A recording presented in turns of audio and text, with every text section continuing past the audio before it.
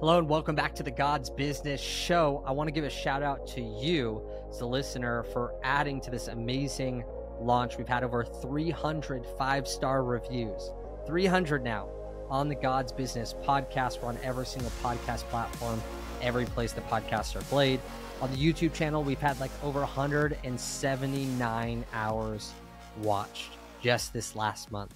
So just epic. Just think about 179 hours. That's a lot of hours. That's if you watch for a complete week straight combined between everyone else. We've had over 100K views on social media platforms of this kind of content getting out. If you're new here, I interview the top Christian entrepreneurs, thought leaders, and influencers on how you can create not just a good business, but God's business. I want to say thank you to everyone that's been a part of that, sharing the content, connecting there. If you're not subscribed on YouTube yet, you're going to want to do that. If you have not yet gone to a podcast platform and left a review yet, this has been impactful to you. Subscribe, rate, and review there. We do giveaways and fun things to say thank you to you guys. The biggest thing, again, is sharing content that's actually great for entrepreneurs as well as Christians that are called to business. This is the place that we're looking to serve and where we're bringing in the best people and highlighting them to equip you in those areas. And I really believe that we did that here today. Someone that I've seen lead the coaching industry for a very long time, yet I saw him in a place of a very new age, let's try everything witchcraft kind of deal, hyper spiritual community, yet without Jesus, which has been seen throughout the Bible forever. Yet we've seen that Jesus is that core power, right? The most powerful spirit is the Holy Spirit. The most powerful name above every name is Jesus's name. And he encountered Jesus in a very powerful way that has strictly impacted his life and his business. And he tells the entire story of how he went from new age all the way to Jesus loving Christian entrepreneur and is now impacting the world with that message and mission. Please welcome my friend, Joel Brown.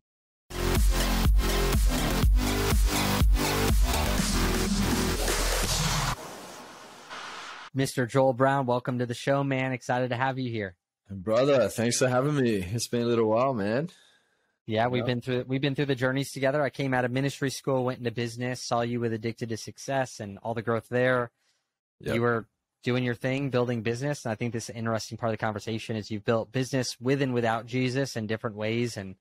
And even when you get to know Jesus, you have a transformation, but sometimes it takes a little bit to explore what is your inheritance as a Christian? What does freedom really look like? And what has Jesus died and bought and paid for? And so I'm sure you've even had new revelations over the last couple of years, man. So, man.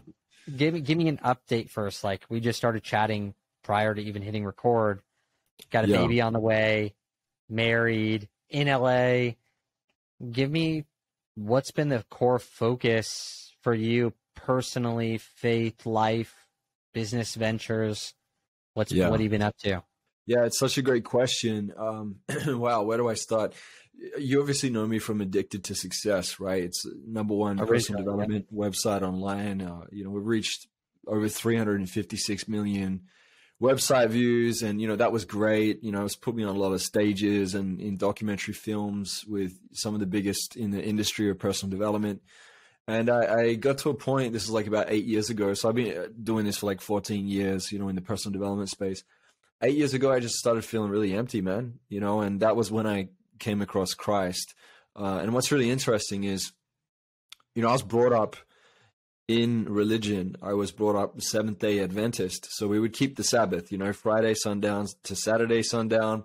Would be, no TV, no, going out to the shops or anything. It was just like spend that day observing God. And it felt restrictive, pretty strict. But what's really interesting is just coming to Christ and then like going through with the experiences I do now. I actually look forward to the Sabbath.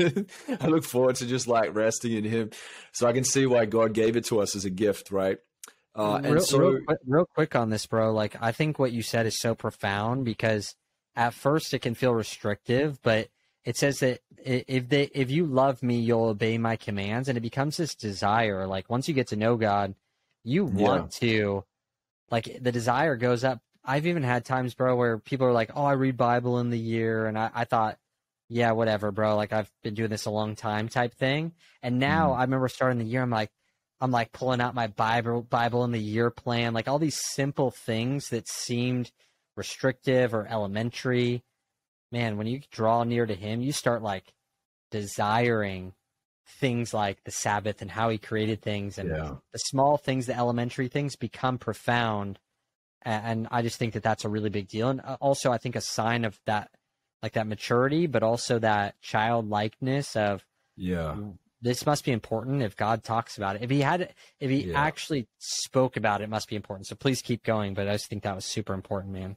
Yeah. You know, I recently said that religion demands obedience to earn love, while the gospel offers love to inspire obedience. And that's the difference, right? When you talk about being inspired to want to be obedient to God, because you know that his ways are the ultimate, you know, like people look at like Tony Robbins and they look at, you know, Jack Canfield, all these people, it's like, they're just human like us, you know, like, yeah, they're great at what they do. They're skilled in their craft. They have a network. They have a track record, but did they walk like Jesus? No, of course not. No one can walk this earth. Try walking this earth for even, you know, 1 week without violating your purpose, which is sin. Sin is a violation of purpose. You know, it's violating the original design that God created us in and coming out of design, which is where we start to malfunction. You know, so someone might sin and go, oh yeah, nothing bad really happened. But if you continue to go down that path, then you just end up going down a path of destruction, which leaves you in damnation, right? And it's not because God's doing it to us, it's because we're choosing it ourselves, right? So yeah, man, I definitely felt that I didn't quite understand religion. And to be honest, like my mom always told me, you know, Jesus loves you. And that was a beautiful picture that she painted for me. And she at least helped me to relate to Christ as somebody that, you know, you can come to. But I just didn't like the dogma around the institution of religion. So I pulled away. I went into all the metaphysical, the new age stuff, similar to you, man. Not as deep as you with like some of the dark arts. You know, I was around the crystals and the tarot cards and the psychics and all that, but it didn't get into any sort of like deep witchcraft, wizardry or anything like that. What was like some of the craziest things that you would say that you got into? Because this is very popular right now, right? We talked about people are searching. So it's good they're searching. They're like, you know, whatever they want to do, bro. They're doing the dark deprivation, which actually probably could be a pretty cool Christian experience, like where you're in pitch black for like a week and you can't see any light, whatever. Wow. You know, yeah, people are doing whatever they can to search. But like, what was some of the things that you were into at the time? Because some of the other people listening, man, maybe they have gone through a search through the same things, and it may be super helpful for them. Yeah, you know, I did transcendental meditation with one of the top teachers in California who used to work with the Beatles and Maharishi. You know, and the thing is, like, for me, I never felt like I 100% bought into the fluffiness of it. Like, I tried it and searching for, like, is there anything in here that could be kind of cool as a transformational modality that I can use in my coaching. It was always about like, how can I deepen my craft for coaching? So it wasn't necessarily like I felt like I needed to do it because I was looking for anything within myself. To some degree, maybe, but nothing really consciously. Consciously, it was like, I want to learn this thing so I can kind of be the cut above the rest of everybody else that's just doing, you know, normal coaching. That was where my intention was. But yeah, man, I was around, you know, transcendental meditation, did that for 2 years. It was just like constantly repeating a mantra, which meant nothing to me, to be honest. And I asked, well, what does it mean? They go, it's not meant to mean anything. So I'm like in this every day, in this kind of like just repeating this nothingness and told to surrender and come back up and down and all this stuff. And like, you know, yeah, I mean, it was good to sit with my eyes closed and quiet, but it didn't draw me towards any sort of wisdom beyond that. You know what I mean? Not like it does now when I read the scriptures and I meditate on that, or I visualize my connection with God and go into co-creation around my vision with God. It's much more powerful, obviously. But I had an encounter with a guy called Donnie, and Donnie Epstein. He does this network chiropractic. He's been in the circles of working with a lot of personal development guys lately, and you know, nice guy for like face value and all that, but you know, I don't agree with the practices that I witnessed. You know, for me, I was, I got asked to come in with a group full of other coaches, authors, speakers, and he did this thing where he had this, it was weird, bro. It was like this little wand. It looked like a Harry Potter type wand. And he's talking about you know, the levels of consciousness, which I understand. Okay, there's levels to it, great. But he's talking about how we can tap into different metaphysical fields, and you can adjust your energies and remove the blocks in your energy centers, and you realign the chakras. And so I'm watching this happening, and the guy's laying on a table, and he does this thing with the wand. This guy is like this, and he kind of starts like convulsing, and his body's like involuntary moving like a snake. And he's huffing and puffing and huffing and puffing. And then he goes, you know, this Donny guy's like, da-da, like this, and he stops. And then the next person gets up, and they're screaming on the table while they're under his sort of spell. And I'm sitting here going like, I had somebody like a week before that's brought up Jesus to me. I hadn't thought about it for the longest time. And she's like, can I pray for you? Now I'm starting to actually notice the darkness around me in this space. Wow. And getting invited to go to like shaman temples and tents and to call in like spirits and all this stuff. And I'm like starting to feel convicted to say no. And I get asked to get on this table. And so this guy leans in. He says to me, oh, when you were younger, you used to do capoeira. I used to do Brazilian martial arts. I was like, yeah, I used to do capoeira. I'm like, how do you know? He goes, we just know. And I go, who's we? So he's obviously speaking to spirit, right? Spirit or spirits. Yep. And I was like, okay, this is fishy. So I'm laying on the table for the longest time, and I hadn't prayed like properly. And I'm praying, God, if I'm not supposed to be here, please protect me. This doesn't feel right, you know? And so anyway, he's doing all these things on my back, and I'm laying there and nothing would happen. But, you know, if I go to the gym, I don't usually sweat that much. Like I sweat a little bit, but I'm not a profuse sweater. I was sweating with like sweat beads dripping off my face. Like my shirt was soaked in sweat. The table was covered in my sweat. And I got up, and he's like, this is so weird. Nothing, like, I don't understand what's happening. I get out of the room. A guy had messaged me a week before that said, Jesus loves you. And I was like, I thought this guy was a Jesus freak. Anyway, I messaged him, and I'm like, bro, can I have a chat? So he's like, yeah, cool. So, you know, we jump on a phone call, and I told him the experience. He said, man, that is the Kundalini spirit. And he said, the Holy Spirit is in you, blocking and stopping anything from entering in you. He said it was burning up, protecting you. Bro, I was like, wow. You know, and my partner at the time had done it, and she was having like nightmares and everything for weeks after this experience. You know, so I'm starting to put all the pieces together and going, wait a minute, there is good, there is evil, this is dark, this doesn't feel right. It's almost like God gave me that discernment because of this prayer that I was open to beforehand to have Jesus in my life, because I felt empty. I had all the material things and the big successes, and I was like, I feel like something's missing.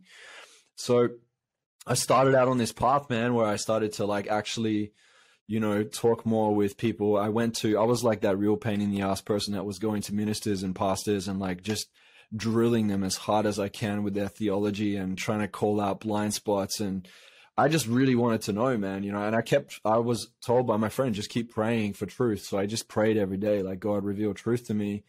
You know, I don't want religion. I just want the truth. That's all I've ever really cared about, even with personal development and everything else. And he just continued to reveal it to me, man. Like I had never had that many believers show up in my life, man. It was like uncanny. Like people that were like, hey, can I pray for you? Or someone has just told me about a Bible verse or a Christian person. I really felt like I knew, like I would meet someone and feel like they feel like home, like I really know them. Yeah. And then I find out they're a believer, and then I ask them, and then we have a great connection, you know? So God really just started showing me where his fingerprints are in my life and how he operates in everyone else's if they're open to it. So I just started to, yeah, man, just pull away from all the confusion, the salad bar spirituality where everyone's kind of handpicking the fancy trendy words and the stuff that's fluffy and sounds cool in the new age, which by the way has no sorts of meshing. It's mixed mash. It actually isn't cohesive. Buddhism is not cohesive with the Akashic records. The Akashic records are not cohesive with, you know, the Kabbalah. It's not cohesive with Egyptian mysticism. Like you can't pair them all together and say there's a cohesive narrative. The only thing that I found in my study of all the different belief systems when I studied theology and studied Christian apologetics and philosophy was finding that the only thing that holds a consistent narrative is Christianity. I can say that with so much conviction, man. Like I pulled it apart so hard with apologists and theologians, atheists, Muslims, you know, like just poked it, you know, and the logical consistency in the gospel, the empirical evidence when you look back in history, those places actually existed and reveal evidence as well. And then the experiential relevance, which is my experience of the Holy Spirit and seeing miracles unfold before my eyes and healings take place. I can't deny it, that. I just can't, man. But if I came to you and just said, Nicholas, you know, I saw prayers answered and miracles unfold before my eyes, you'd be like, that's cool, Joel, but I haven't had that experience, right? I know you have, obviously. Yeah. But you can't just go with that. There needs to be more. There needs to be logical consistency, empirical evidence. You know, it needs to be adequate for somebody to say, okay, there's something here, and then you start your exploration. But none of it moves until you turn this heart of stone into a heart of flesh, man. Yeah, because there'll always be a reason why God didn't do it. Like, there's people that have seen miracles before and walk away from God. They get convinced, oh, maybe it was just this thing in their head where the placebo effect. It's the universe, even if they've seen, man. It's the universe. Yeah, it's the universe. Like, there's always a place, if you want, for doubt to come in for anyone. I mean, think about the disciples, right? Like, they walked with Jesus, saw him do everything, and then when he died, they didn't even check to see if he actually rose again. And how many times do you think they talked about this exact scenario of, I'm going to die, but on the third day? And they were all like discouraged, moping around. I knew it wasn't true. You know, it's like they had literally watched loaves and fish multiplied, and like, so there's always like this place for that. And I love that what you had gone through, that Holy Spirit protection. One time when I was doing all my demonic stuff, which I need to do an episode on for this show so that people understand it, but that's before I ever got saved or encountered God. That's where my journey was. And it was so interesting because I had invited all these kids, Catholic, Christians, and Mormons, and that was the majority of my school. I was like, you guys have no power. All you do is you don't party and you don't drink, at least some of them. That was the only power I saw. I was like, come to my house. We have these demonic things. And so I come over, they come over to my house, and nothing is moving. Like, nothing's working. And though this story may sound completely crazy, but again, I have no real benefit of it sounding bad, because then people just think so there's no benefit to me saying it. Yeah. Some presence called my mom's landline in the house, landline, home phone. Nobody has it. Answer it. Ask for a kid there. This voice actually spoke to him over the phone and said, take off your necklace. He pulls it out, and this is how simple it was. This kid obviously wasn't devout in his beliefs, because he was literally at my house looking to see spirits. So yeah, he wasn't like he wasn't, maybe believed in Jesus, but not a follower, obviously. Pulls off like a Catholic rosary, just like Jesus on the cross. And we're like, take it off, because we were so blind. We didn't think, wow, what does that mean? We just take it off. So he takes it off, and then all of a sudden the environment was able to, the demonic presences were able to finally do something. But just this kid being there, we were there for 2 hours, and nothing could even work. And I spent 8 months in this environment, cultivating the environment that would have been conducive to that. Yeah. And this one kid who just had a minor even thought of Jesus, that whatever that meant, that commitment that he had of putting that on, there was some type of presence that just paralyzed the atmosphere. So even with you, that it's not like you were full on, I'm all in. You were just like, uh-oh, this doesn't feel good. God, if you're here with me, please do this, and just paralyze a dude that's like making people convulse on the table. I think that's just another example of just the power of God, and also Jesus's name as well, how powerful it really is. Yeah, you know, he has the final say in reality, man. Like, the eternal word abides forever, and Satan's time is running out. So he already knows he's beaten it. He's doing what he can in desperation at this point. And, you know, you see what's going on in the world too, bro. It's like there's a conveyor belt that's trying to get everyone on this towards the beast system. It's definitely in play. Like, the infrastructure for the beast system is being built as we speak. It's everything that Daniel spoke about in the scriptures. It's everything that John saw in Revelation that's unfolding. Like, we can't deny it, man. Like, you can bury your head in the sand, but reality will come very much so knocking on your front door at some point in your lifetime. And so whether that full completion of Revelation happens in our lifetime or our children's or their children's, we can't say, because ultimately God holds the reins. But I do think that every generation has a wake-up call. They all have an opportunity to choose where they stand. And I think the last 3 years with this pandemic nonsense that went on definitely woke a lot of people up. And I had more people than ever reach out saying to me that they want to pick up a Bible again, or who is Jesus, or they started asking questions about like Revelation, So in all of it, some people don't move until there's fear. Some, like for me, I was moved by a lack of inspiration in one field and looking for inspiration in another. Like Christ is a relational God. He's a living being that wants to relate to us. And so it's not going to come just always from a book. It comes from the way that we interpret life and the way that he can interact with us in real time. So if you're looking for like a one fix thing, it's not like that. It's a culmination of experiences, because he is an experiential being just as we are. He's just got like, he's got the love that we haven't even experienced yet ready for us when we step in, man. Like, I can't explain the amount of times where I've just had like incredible moments, man, with the, Holy Spirit moments. And yeah, it's hard to deny, man. Like, we all fluctuate, we're not exactly always like running on that path strong all the time in perfection. We fluctuate, but I do know how it feels when I pull away from God. It does feel empty.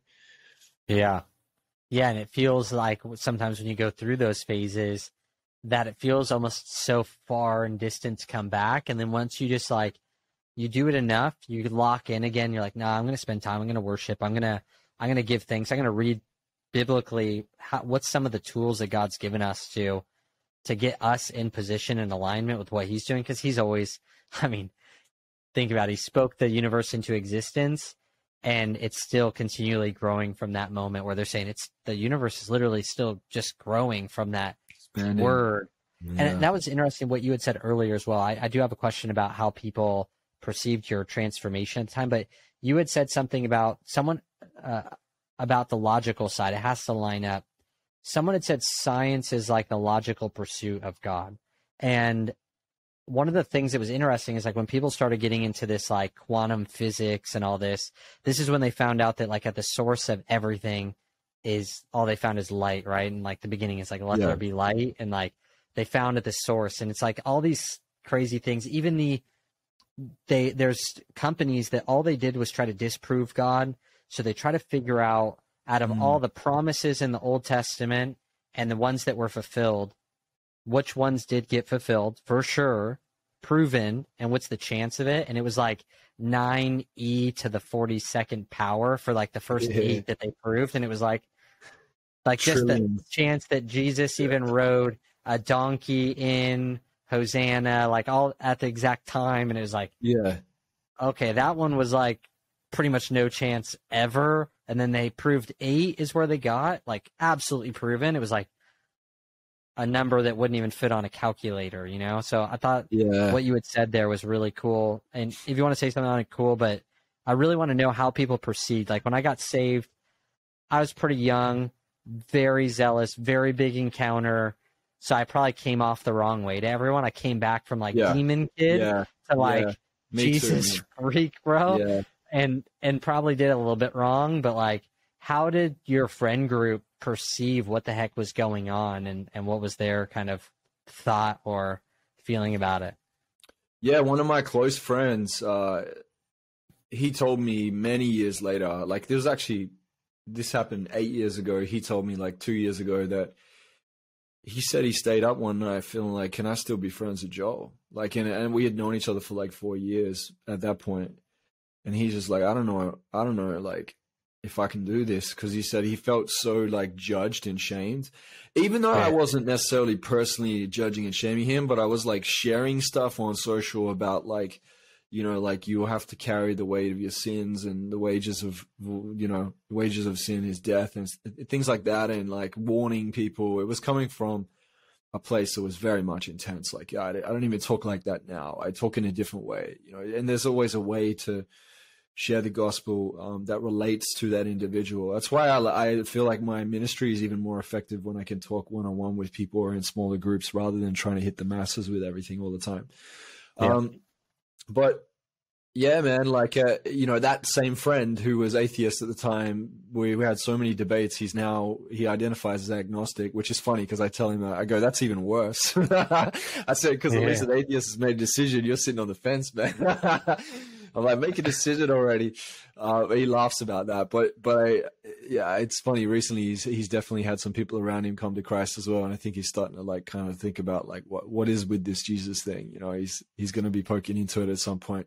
But that's the thing; it can be a timing thing too for some people. They're just not like in that feeling a sense of a dire need to be able to explore something that's existential, and maybe sometimes people need that, that pain in their life.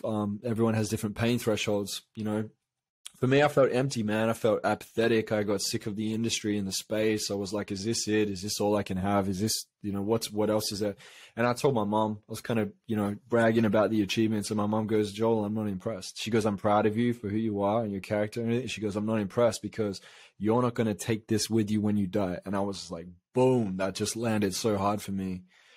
And it made me question, like, yeah, you know what? She's right. I don't take this with me when I die. So what is next?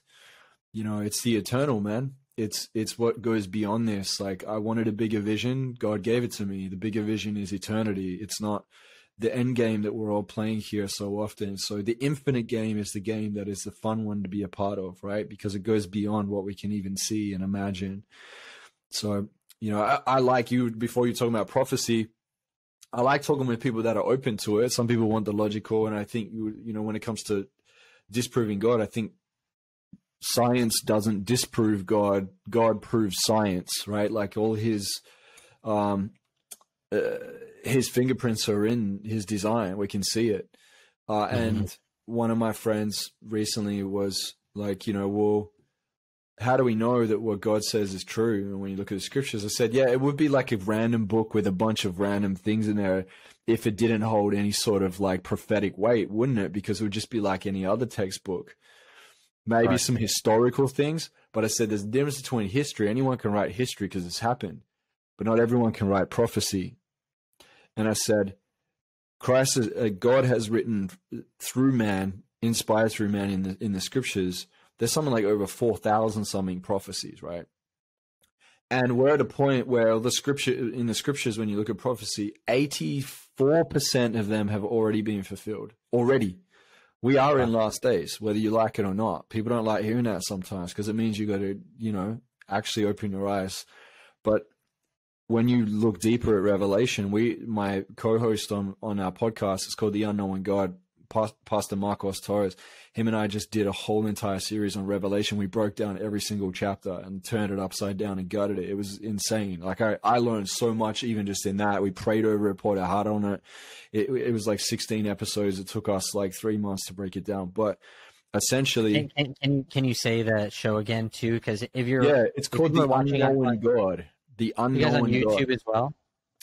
We do have some videos on YouTube, but the best way to do it is we put out a new series. Like we compiled the series. We called it Earth 2.0, the reconstruction of and understandings of Revelation, right? But you can go on Spotify and just look at The Unknown God. And fun fact, when Paul was speaking to the Greeks, right, at the time, like the thing about Paul, he's so insane, man. Like he was so good with his understanding of scripture, a great writer, great orator, right? And he understood different nations, and he understood the way to relate to different cultures. So if you have a look in the scriptures and you see the letters to the different churches and like the Ephesians and Colossians and the Hebrews, like the way it's written is written in like lots of different ways of speaking, so that they can understand. And the way that Paul would communicate to the Greeks is he knew that they loved like the mythical and the mystical, right? So he referred to Christ as the unknown God. So, and this made them lean in to want to know about this unknown God. He had such a great way of spreading the gospel. So we were like, what are we trying to do with this podcast? Well, we want to inspire people that are either like deep in religion that don't get it and it doesn't click and they just can feel the resistance and don't like the institution, and or they're in like the new age space and they want to find the truth. So this is a podcast about God for people that don't like church. That's the Wow. subtitle to The Unknown God. And like I said, man, we had so many people that have come from the New Age and religion that have recreated a relationship with Christ, which is really cool. But in there, we broke down the prophecies and we're going through it and talking about like last days and like church and state power come back into play and the beast system. And I said, you know, a lot of people don't understand that 16% actually happens rapidly in last days, like very rapidly, like it never has before. So even though we're at 84, it's like, oh, maybe we've got another like 500 years until 16. No, that 16% can happen in a 7-year span or less. You know, like it's a pretty big deal. So, I mean, you look at Isaiah 53, right? And my Jewish friends that deny Christ. And I'm like, well, can you tell me about Isaiah 53? And they were like, oh, like, I don't know that. And I said, yeah, it's not, you don't know it because it's forbidden by your rabbis. They don't want you to read it and see Jesus in it, because that prophecy was from Isaiah, who you are quite happy to read through that book of Isaiah, but you deny the man, the Messiah that's in that as Christ, when that's exactly describing Christ who was going to come thousands of years later, and he did. You know, so it's pretty insane, man, when you look at prophecy. It's the way that God communicates that we can trust him. Because if we can look at prophecy and go, oh, that actually did happen, and then you see it continue to build faith through the scriptures and through the times, throughout history. History is his story, right? It's God's story that's unfolding. We're a part of it, whether you like it or not, right? Even if this is the interlude to the eternal, we're a part of it. And it's just, I don't know, man. This stuff gets me jazzed up, bro, as you can hear. You can see. And then we talk about personal development. I'm like, yeah, your beliefs, your habits.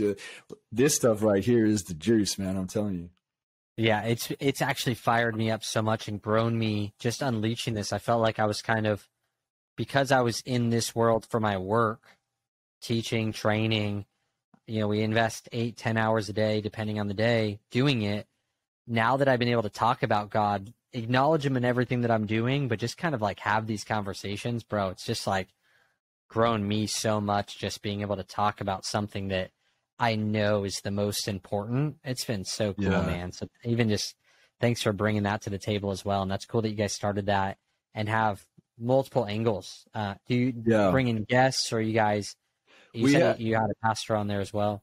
Yeah, I mean, so yeah, the Pastor Marcos is jamming with me. We co-host together. He has more of a understanding of theology. He's been a minister for more than, I think, 11 or 12 years now. But it's cool because we can balance it out, because I came from the New Age background and he's come from more of a, you know, church background. So we like bring the two together. But he's also very much about relationship and not religion. He's very against the whole religious institution. And here's the thing I want to define, because, you know, we can like really battle it out with religion. But the truth is that I think, like, you know, Christ practiced religion. He had his rituals and his practices, but it's empty religion that's the problem. It's the religion that's used as a vehicle for power and greed and you know, money and control and so on, which isn't obviously of the kingdom of God. So yeah, I find, like, you know, when I was in Bali in Indonesia, I was in a place called Ubud, and it's a very like hippy dippy woo woo la la place. And I say that just because, you know, like I even say that to people that do identify as a hippy dippy, you know, hippie. We have a laugh about it. But like I'll be sitting there amongst like a bunch of, you know, people there that are, you know, in that space, and I'm sitting there talking to them about Jesus. Yeah. You know, and this, the conversation usually starts with, you know, talk about I'm a Christian, or we talk about, you know, like you know, talk about the way of Christ, and then it's like, oh yeah, Christ consciousness. I'm like, no, not Christ consciousness. Like, no, that was never even biblical. That's something term that came up recently in New Age. It's not even a thing. But I'll say to him, like, you know, like they say like, oh, I don't like religion, and I'll say, yeah, me too. They're like, what? Yeah. I say, yeah, I can't stand it. And they're like, really? It like drops the walls, man. They open up and go, oh, he feels like I do that. So then they actually say, well, what has he got here? If he doesn't like that, which I've thought is the whole kit and caboodle, the whole package the whole time, then what is the thing that's in there? And I say, I love the essence and the soul of what Christ. And they're like, yeah, me too. And then I go, yeah. And I say, you know why I love reading the Bible there? Why? It's from the patriarchy or sort of. I'm like, no. But I love Jesus and I love the standards he set and the way that he walked and what he taught. And I said, and you know why I read the scriptures? I said, why? And I said, because he points to the scriptures as authority. So I trust him and I read it because he says that it's the truth. And they're like, oh, it changes their whole perspective on like why it's important, man. And then I pray for them. So good, dude. You know? I agree. Even looking at, did you see the Jesus Revolution movie? Not yet, man. Not yet. I do think it's kind of like, I know it's, I've been watching The Chosen, so it's kind of weird to like watch him acting as the main character when I've been watching him as Jesus the whole time. You know what I mean? So that's kind of, Kelsey Grammer from Frasier, who was in there, apparently has come to Christ. Like he was like, he said it's the most profound movie he's ever been a part of. And that guy's been in like a lot of TV shows and movies. But it was just an example again of relating to a culture, and even for you, where your background, like your personal background, even in the business side. That's why like business guys can relate. When I came from ministry school, man, 14 countries, miracles. I get into business and I think I'm in these powerful rooms. I think God wants to use me. I start talking to people about Jesus and they're like, bro, like, who are you? Like, what are you doing here? No respect, right? Because it was like, I didn't relate to them. I had never done anything in their space. And so even with Lonnie, who's the main character that would be Jesus in The Chosen, but Lonnie Frisbee in this movie is the name of the character. Like, he related to all those people. And so because of that, just like brought in mass amounts of people. And you can relate through so many ways, right? Your background, your backstory, what you currently do as your profession. You see a football player or a basketball player, if they're preaching Jesus, like there's kids out there, there's other people that are like, yo, I don't know about that, but this guy's a baller basketball player. Like I relate to that. At least there's some type of relatability, and that's what you have in business, the type of business you're in, and then also your background. And that's cool that you can relate that way. And the religion side, man, you're right. The people that miss Jesus the most were the most religious. I was just doing a Voxer to a guy that was going through something. I was praying for him. And we were talking about how Jesus never healed the same way, and how the religious people were so focused on what God had done, they couldn't even see what he was doing. They're like, oh, he's supposed to come as a king, right? Like he's going to take over, come as a king. He ain't going to die and become the King of Kings and all authority of heaven and earth. Like that's not how they saw it. So because of that, they completely missed it. Yeah. And same with Jesus and how he moves, man. He speaks fresh to people. Like, right. They talk about, you have the word, the written word, and then you have the spoken word that he can speak to you individually. And he may be telling you to do something that's different than what he's said before, never contradicting, obviously. And consult your pastor if you're listening to me. Maybe get some people around you that can really give you direction. But he can speak to you so individually and have you do something so unique that may not be exactly what he told everyone else to do. May have you pray a different way, worship to a different song. And so I love you hitting on that and being able to speak to people that way. What's been the core difference in business? Like I've always known Jesus throughout business. So like the way I've entered it, I was probably more so on the God, like make this happen than me make it happen. When you come from building business the way you did, and then now co-creating with God, what's been the biggest difference that you've seen, or pros and cons to that whole situation? Brother, it's so crazy the timing. This is meant to have, we were meant to have this interview today. And I'll tell you why, man. Like, I've been running a coaching training program for like many years. I've always for like at least the last 10 years been training coaches, speakers, authors, and having a lot of fun with it, man, and graduating people through that, raising up leaders and training coaches how to actually be coaches, how to actually get results. And I'm noticing, because, when you're in the marketing space and you're in the world, because I know I'm in the secular world at times, I'm still representation of the kingdom, but it's kind of like this dance of like be the kingdom in the secular and then pull back a bit and kind of recharge because it can be consuming. I noticed that it's just this constant game, man. It's a constant game. And it's like, like your programs can be hot for like 2 seasons, and the next thing everyone's looking for the next thing or the next thing. Like, what's the next thing up? If someone's like, I can support you to get, your first 5 clients. Now, if someone wants to like have $1 million business with 50 clients, in 90 days. You know, there's always like a thing that everyone wants: sooner, faster, greater, bigger. And so like everyone's trying to pump out more information, more offers, more bold with your guarantees and more. And I'm feeling that at the moment with like the constant level up, even though I know I'm a coach by heart. Like I love the art and craft of coaching. I know how to facilitate transformation. I can move the room. I can shift perception. And by the grace of God, like the wisdom that I have around it has been amazing, and I can do it, and I can teach people how to do it and replicate it with them through the support. But I see it, and I'm foresight for the future, seeing like how long can this game keep being played? And I have a platform that's called All Bliss. How to be awesome and live a bliss-filled life. The word bliss, the definition of bliss, means to experience joy in a heavenly state, which I truly believe when we're in alignment with God, we get to experience that. It's not going to be perfect. It's uncomfortable at times, but we get to live in more power and awesomeness in the kingdom, right? So I have this platform that's a membership platform, and, you know, like we launched the first run, and we've got the next masterclass coming out. And you may have been here before, maybe someone's listening. You have a dance between, do I do this here or do that there?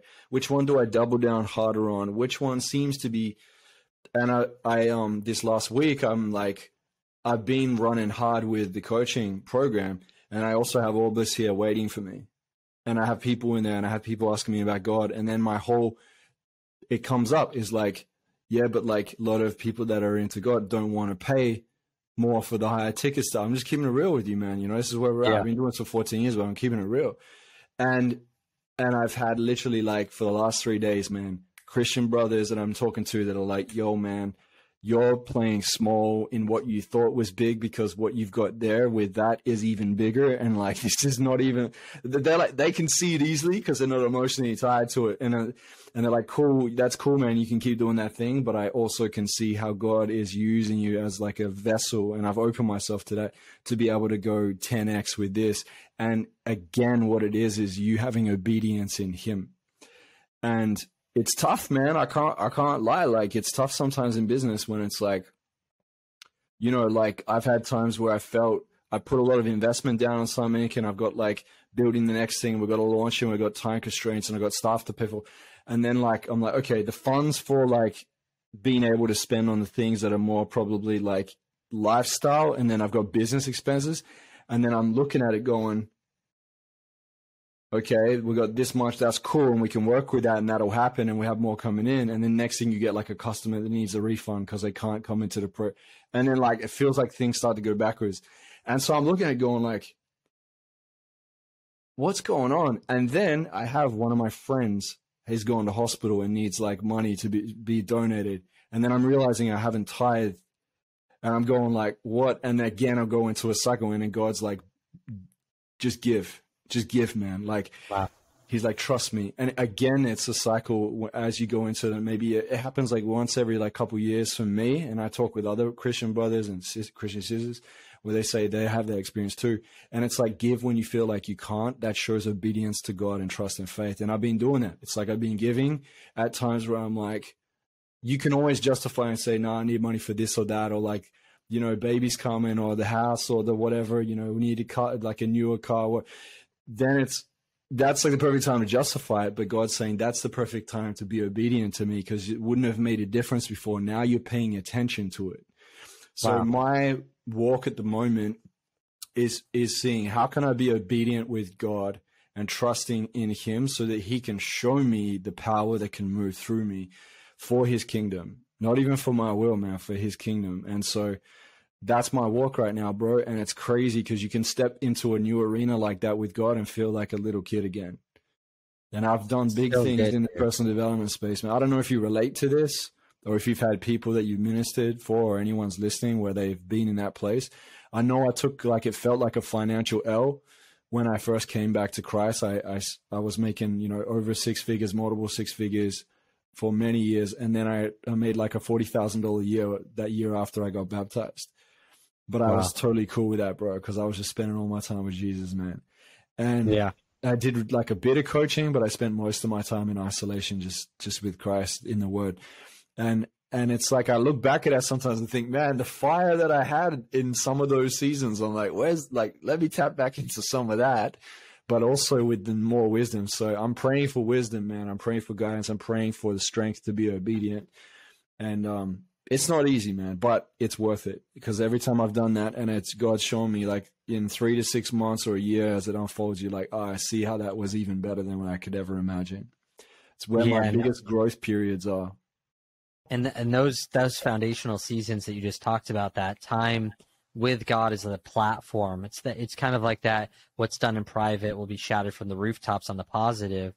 Those are some of the seasons that you look back and you go, I want some of that, but also, wow, I'm so glad I took advantage of that season while it was there, because you may not be able to take off a year with a new child, right? You're like, oh, let me just take off a year and go pray for a year. And that's right? it. So it's like the lifestyle can change, and then you want to start setting other goals. There are always going to be other goals that you can bring in. Yeah, so good. And like for me, like I didn't have that. Was building a business, became a Christian. It was like I was in ministry and got pushed into business and just flopped for years. And so it was like almost the struggle of like, how do you manage the disappointment with God of like, I thought you told me to do this, and now it's like sucking. Yeah. I could have just done ministry and I would have been fine. But take heart, look at Joseph, or I always look at him now and I'm like, he was like, I'm going to rule over my brothers. They all say, well, we're going to kill you. We'll sell you into slavery and then go to jail. And then the guy that's supposed to get you out of jail doesn't even tell the big guy.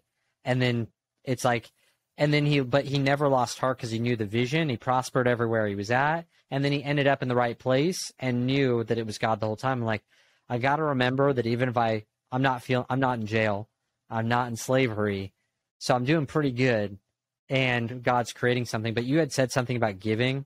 This is something that my friend did really well.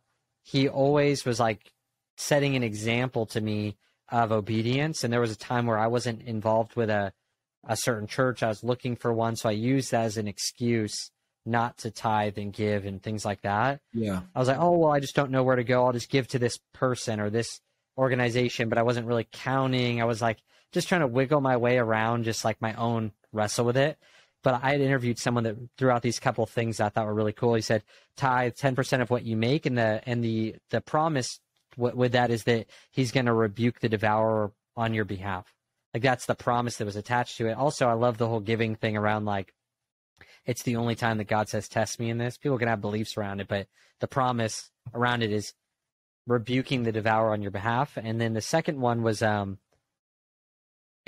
first fruits and giving your first fruits. And this guy had told me, he's like every new product that he launches, he gives just the first sale he gives away.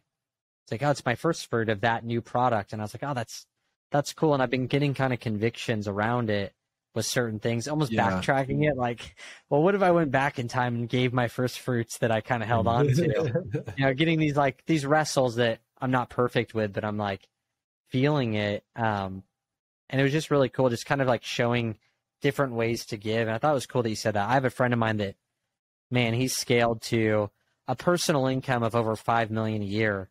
And I saw him consistently continue to tithe throughout that whole time. Yeah. And that becomes, that's a $500,000 tithe, not on top of anything else.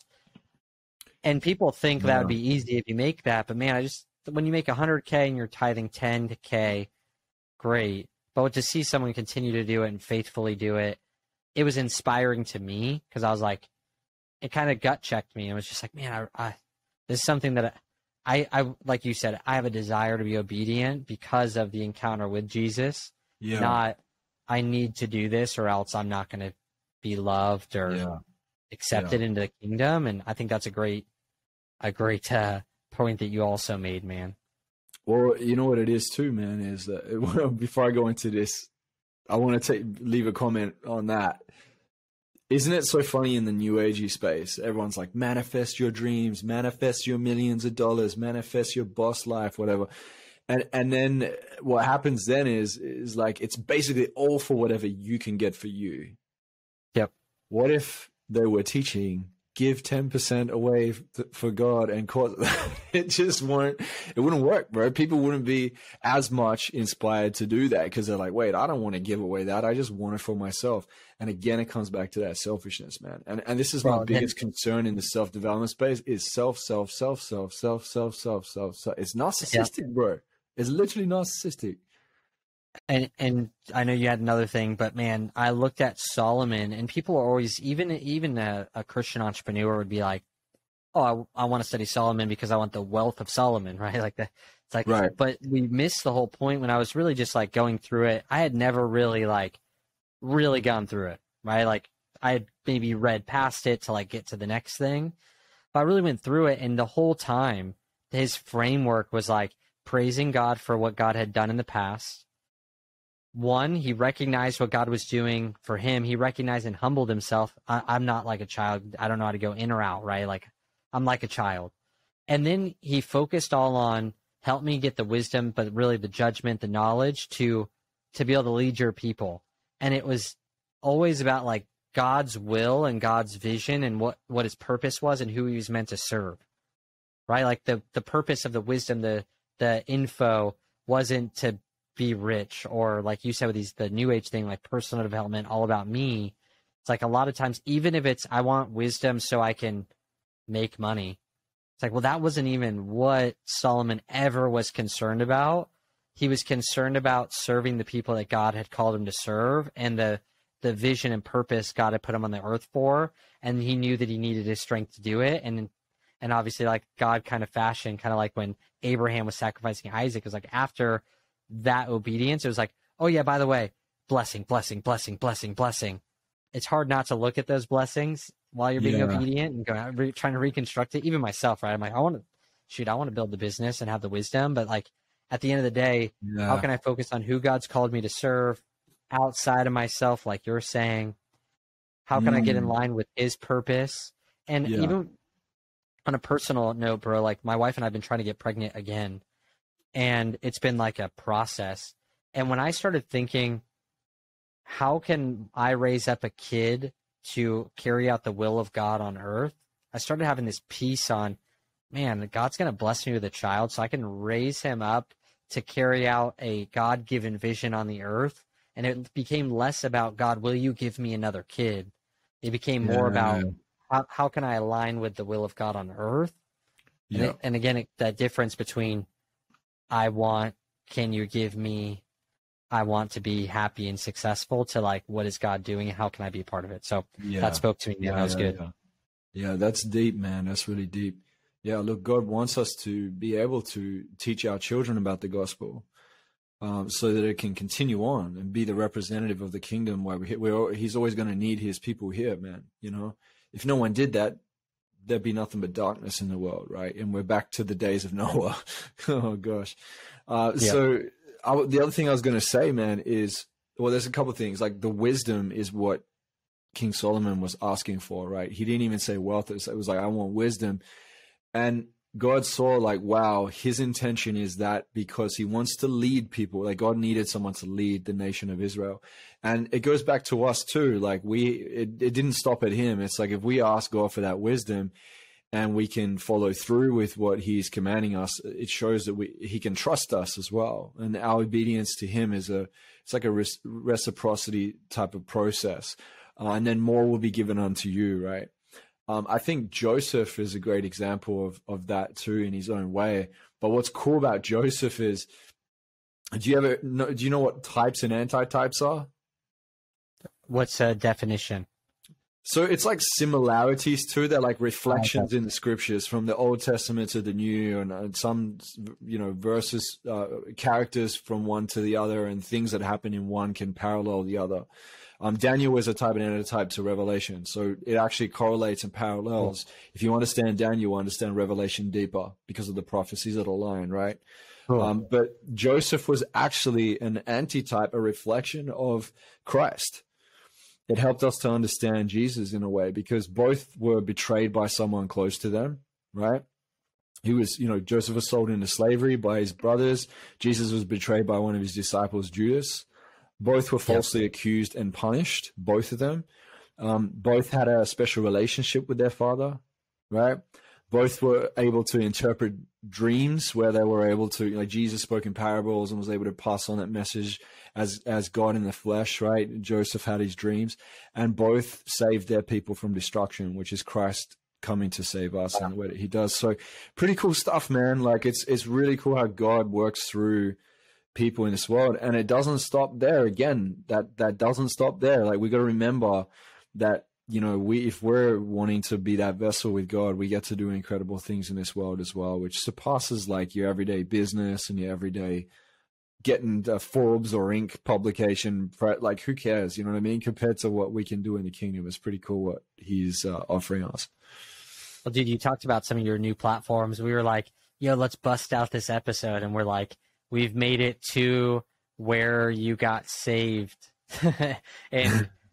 And that's about as far as we've got. And we're like cruising, man. So, and I couldn't imagine if it was in person, like Zoom interviews, it probably feel about twice as long because we're not chilling right next to each other. You got lag and internet and all this stuff. So the fact that we've been able to just cruise this far through, not Zoom, obviously, but a recording platform, which until they sponsor the show, I'm not mentioning, just kidding, Riverside. But it's been so cool, man. I would love to know this platform. You have the podcast that you talked about.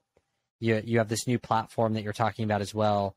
Please let the people know what those things are so they get more connected. For sure, man. Yeah. So The Unknown God, it's a podcast about God for people that don't like church. We've got maybe like 40-something episodes. We talk about some pretty gnarly things on that, like UFOs and aliens, like death, hell, and the grave. We go into, you know, like the demonic things that happen in the music industry, and then like what can we make sense of it? Like, is this something to be concerned with? The games of Satan, and also the incredible offerings of Christ. Like, so we have a lot of like pretty controversial topics. Cool. I think the most powerful for anybody to really deepen their understanding of what the scriptures means is, you know, Revelation can be a little bit of like a Rubik's Cube sometimes for people.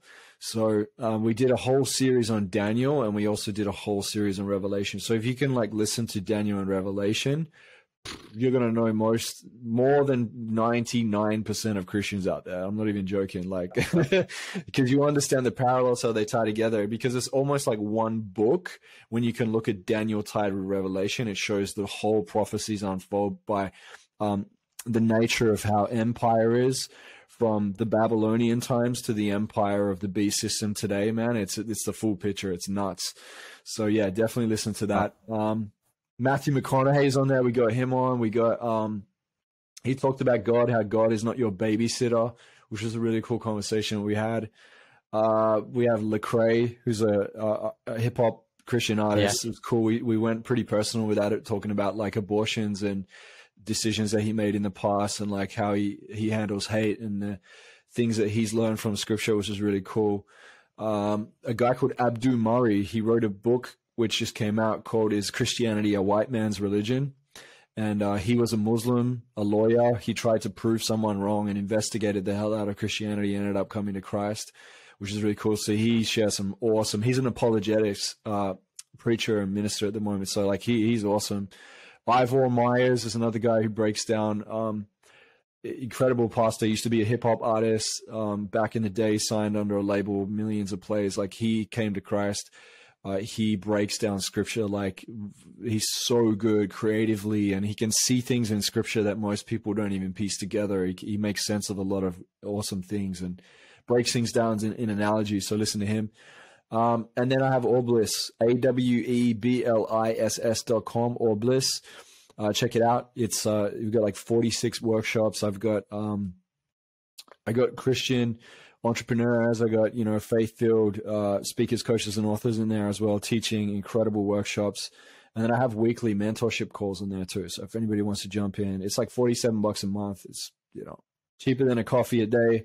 Jump in and let's jam. It's all about bringing people back to God's original design. And it's cool. We have like prayer calls on there, faith-based meditations coming through very shortly. We've got the apps and everything are out for it as well. So yeah, man, exciting times. That's awesome. Thanks for having me on too, bro. I appreciate you like sharing your platform for me to be able to also, share what we've been up to, and would love for you to be on there too. I think it'd be awesome, man. Yeah, dude, I would absolutely love to. And you talked about the platform being less than a coffee a day. Coffee here is $4.78 for a cappuccino, so that would get me about 10 days in of having a coffee a day. So I'm like, from Australia, man. We sometimes have like $8 coffees, $10 coffees. Is nuts, man. Yeah, so you're like, just don't have coffee 4 times a month, and that'll cover your entire thing. I just think that there's not that. I think one important part to it is that where your money is, your heart is also. Like where your treasure is, and for a lot of people, treasure is like the reason why it's tough to invest $47 for something for someone, especially in something that's good, right? They'll invest it in a phone bill because they're like, oh, well, that's normal. But like something for themselves, it's like there's a tie to it. I think there's something more important than just like, paying for a platform. It costs money to bring people in and for people to work on projects and to manage people. But on top of that, for the person giving it, there's something so important about, if you want to grow in this area, invest in the area. Even if you have a cause that you care about, if you want to be more connected to a cause, invest in it. And you can invest through your skill sets and your time, but also your money. And like the money's actually the one that takes the least amount of anything. Like, you should be happy that Joel's not like, hey man, like come and volunteer 10 hours a week and we'll give you the platform. It's like, no, just skip out 4 coffees. So I think there's something really, really big to be said on that, and would love to be a part of it. But thank you, man, for being on God's Business. It's been awesome. Awesome. Yeah. Thanks for having me. Appreciate you, man. Stay blessed.